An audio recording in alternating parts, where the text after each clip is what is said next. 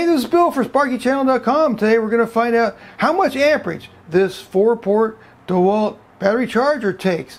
This is a wonderful tool right here. It can charge 4 batteries simultaneously, and they're all on fast charge. It has a built-in fan, and what it does, it takes AC current from a regular outlet, and the current goes into the unit, and inside the unit there's something called a rectifier, and the rectifier converts that AC amperage to DC amperage, and that amperage is used to charge up these batteries.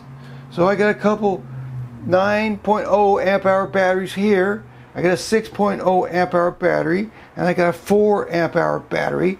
And what I'm going to do is I'm going to use my little cell phone here. See what? Anyway, the cell phone is connected to a Fluke 289.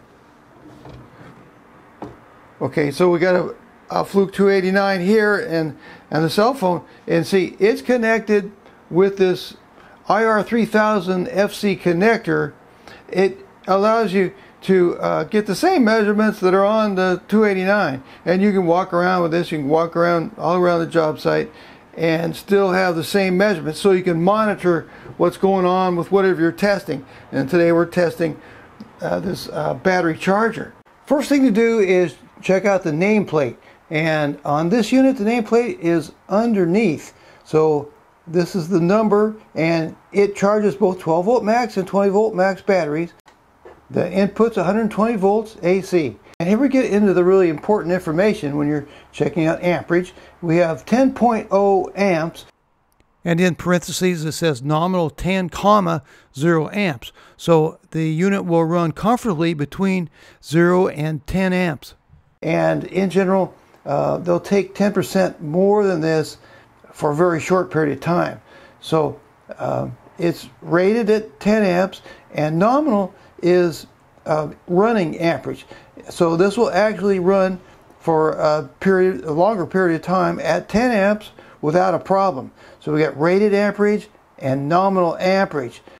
And this is very interesting here. Single port output, 8.0 amps. Now, people wonder, you know, if this is a 10 amp appliance and it's got 4 ports, how in the world is it going to handle 8.0 amps on each port? And the answer is the next symbol right here, DC. So this is 10 amps AC coming in, and the output is 8.0 amps DC, which is nominal 8,0 amps, which means that it will comfortably operate in a range between 0 and 8 amps. And then the symbol to the right is the DC symbol. That's the straight line with the 3 dots below it. That's a symbol for DC. So what is happening? The amperage is being converted from alternating current to direct current, and the device that is in this unit is called a rectifier. So the AC current is rectified to DC current, and it'll put out 8 amps DC at each port simultaneously. So single port output 8.0 amps DC, nominal 8,0 amps DC. At the outlet, I have an AC line splitter plugged into the outlet. This splits your current to a hot side and a neutral side, so that you can put a clamp meter, or in this case I have a Fluke I400 AC current clamp, put into the ×1 slot. See, the AC line splitter has a ×1 slot and a ×10 slot, and the ×10 slot is going to be more accurate. The ×1 slot is going to be more simple for us, so I am choosing the simplicity, and I'm putting in the ×1 slot. I've plugged a cord into the AC line splitter, and that has a switch, and then the battery charger is plugged into that. So when I turn on the switch, the battery charger is going to come on. The AC current clamp has a cord which attaches to the Fluke 289.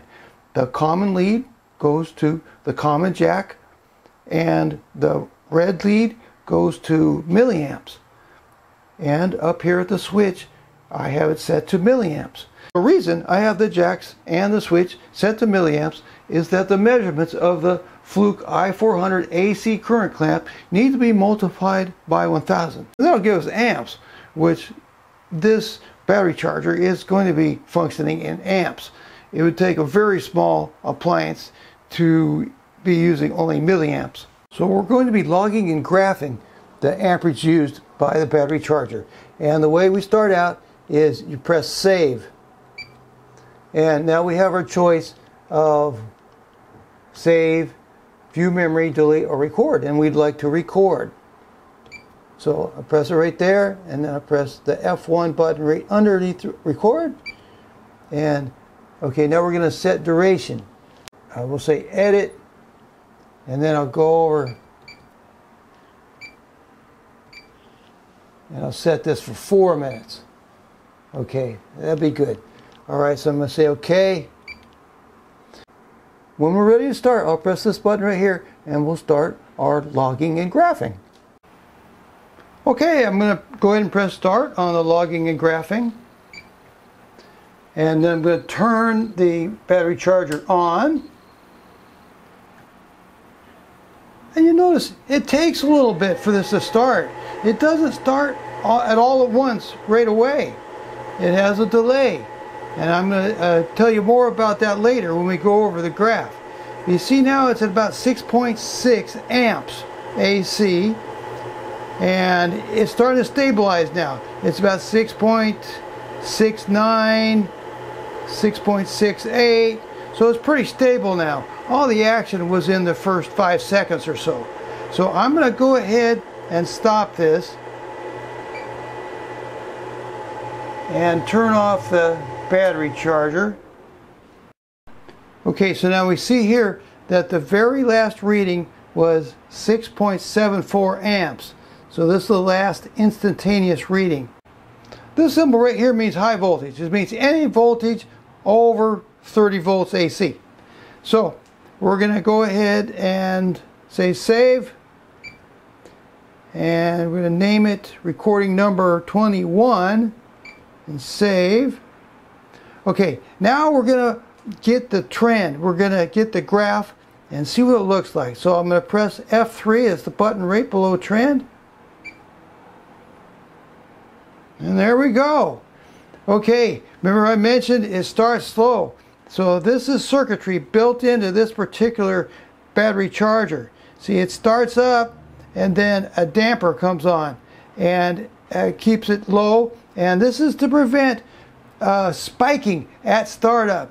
Startup amperage can be quite high. It can get up to, for something like this, 11 or 12 amps, and can cause your circuit to blow or cause other problems. So this is a very nice unit, and that includes dampening down here. And then it comes up and it runs at about 6.7, 6.8, and so forth. And it's nice and steady here. Maybe it's increasing just ever so slightly. And then I turn the 289 off. So let's look at the summary. We'll hit F3, and here's your last reading. And we went for 42 seconds. There was 42 interval samples, and there was 7 events. All right, so now we're going to close. After you've closed out, if you'd like to see the graphic in, hit save and hit view memory, view, and there's your recording, view, and then trend. Okay, so here's the graph. Now what I'd like to say about this charger is this is an excellent charger. I love that it has this circuitry included so that it doesn't spike. It doesn't put too much pressure on your circuit. That's very thoughtful of them. And it never really got over 7 amps AC. Now I'm going to charge 2 batteries at once instead of 4. And let's see what happens. So I turned the 289 to start. So I'm logging now. And here we have 3.3 amps being used. And you saw some action there right at the start where it went up and down. And now it's stabilized at 3.3 amps. Here's what the graph looked like after both batteries were fully charged.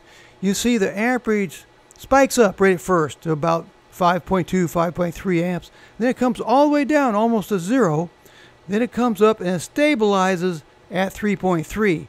So the charger is working hard right now at 3.3, and then it drops down in stages.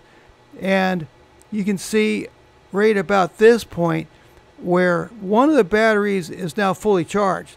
And so now it stabilizes at about 1.3 amps, just charging one battery.